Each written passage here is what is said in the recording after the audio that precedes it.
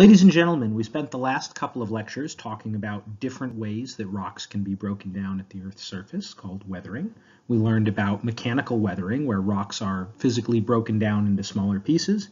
And we learned about chemical weathering, where there are certain forces that change the composition of minerals in the rocks and other chemical reactions that can occur. Today we are going to be learning about factors that can affect the rate of weathering. Some places or some types of rocks might experience weathering at a different rate. They're going to be broken down quicker on the surface than other rocks, and we're going to learn what can affect things.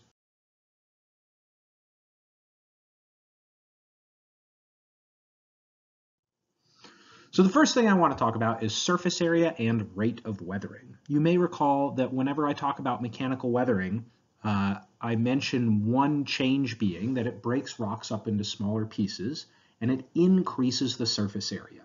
I want to explain what I mean by that. First off, when I talk about surface area, I'm just talking about the exposed area of all the faces of a rock.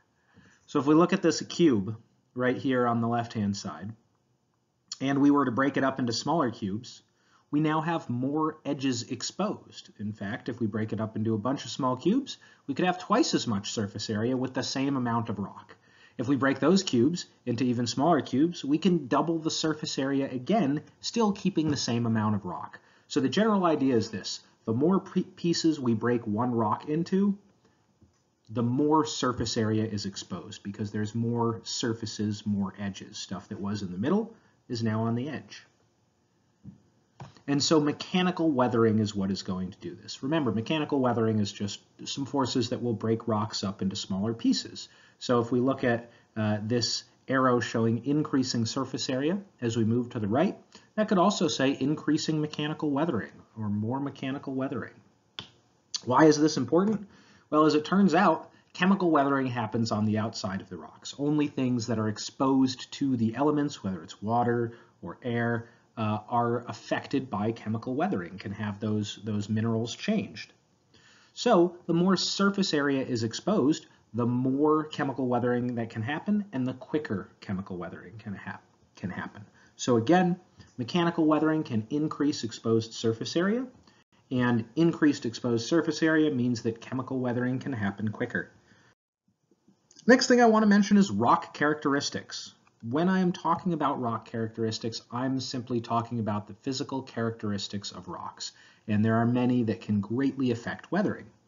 For example, whether or not a rock has cracks.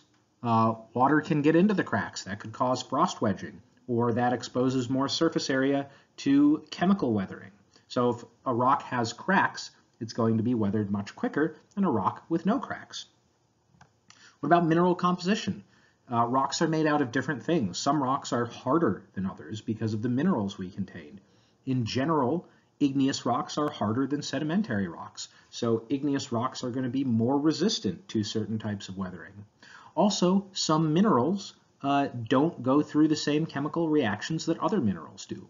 Silicate minerals tend to be very resistant to lots of types of weathering, whereas the carbonate minerals in some sedimentary rocks might weather very quickly from water or things like that. So the stuff that a rock is made out of, the chemicals the minerals that a rock is made out of, are going to affect how quickly it weathers. Another big factor in the rate of weathering is climate. Different areas are going to experience different weathering. And when I say climate, I'm just saying the weather conditions that prevail in an area over a long period of time. Now, if we look at climate as a whole, we live in a desert here in Lancaster, California, and there's not a lot of living stuff outside your window if you're in the middle of the desert. There's some plants, there's some animals, but there's a lot of just barren, sandy dirt. So climate has a large effect on the amount and type of biological activity in an area. You can imagine if you were someplace more wet, like the Northeast, that isn't so hot and dry, there's going to be a lot more living things, and that's going to cause a lot more biological activity, which is one of our types of mechanical weathering. Temperature on its own has a large effect of weathering. High temperature increases the rate of chemical weathering. The warmer it is, the quicker those chemical reactions can occur. Also, frost wedging requires the temperature to change from below freezing to above freezing and back again regularly. We need the ice to freeze, we need it to melt and freeze again to break apart those rocks via frost wedging. So if you don't have the right temperatures, your climate isn't going to get frost wedging. For example, this picture here is of the rainforest. There's a lot of moisture in the rainforest, a lot of water, but there's not going to be any frost wedging because it's never going to freeze. Moisture is something else that can greatly affect the weathering of rocks. Hydrolysis, just chemical reactions in water, that requires more water. Again, if we look in the desert, not too much hydrolysis going on most of the time. If we look in the rainforest, hydrolysis is going to happen a lot quicker because there's a lot more water. And once again, I mentioned frost wedging. If you are in a place that is cold but gets 0 rainfall, there's not going to be any frost wedging because there's not going to be any water in the cracks to freeze. Next thing I want to talk about is spheroidal weathering. That word spheroidal means having to do with spheres. So this is a type of chemical weathering forming rounded or spherical shaped rock. And the reason this happens is not some weird chemical reaction, it's just physics. And this is going to happen in any rock with many joints or cracks. So look at this diagram on the right-hand side again. It shows how this can happen over time. And the reason this happens is because if we look at a single block of rock, the corners have more surface area, exposed surface area, than the flat faces. So the corners are going to weather the quickest. And as they weather, they're going to get rounded. So because rock with cracks or joints has lots of corners on it, those corners are going to get weathered first.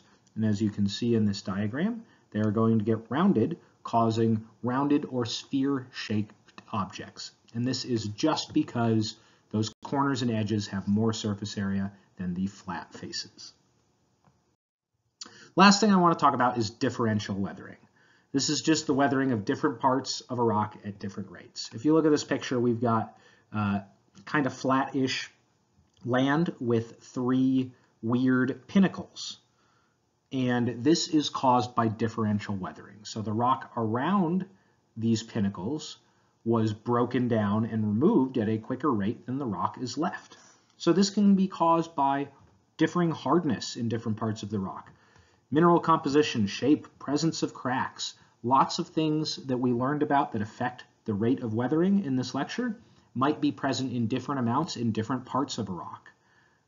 And that can cause weathering to occur at different rates. And that is how we get these really weirdly shaped rock formations. So if you see something like an arch in Arches National Park, that is caused by differential weathering.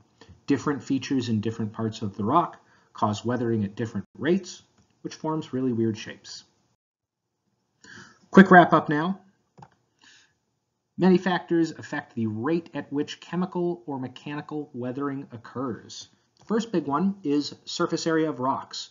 The more smaller pieces that rocks are broken into, the more quickly weathering is going to happen, specifically chemical weathering. Rock characteristics such as hardness and mineral composition can affect the rate at which different rocks weather. Granite is going to weather more slowly than sandstone, for example. The climate of an area affects how quickly the rate of those rocks weather. Again, a desert with less moisture is going to have less weathering than a rainforest. Temperature and moisture both can affect the rate of weathering depending on the type of weathering we're talking about. We also learned that different rates of weathering can cause changes in the rocks in terms of shape. Spheroidal weathering describes how rocks tend to become rounded by weathering, and differential weathering describes how weird shapes can be made like arches or pinnacles because of different properties of different parts of a rock.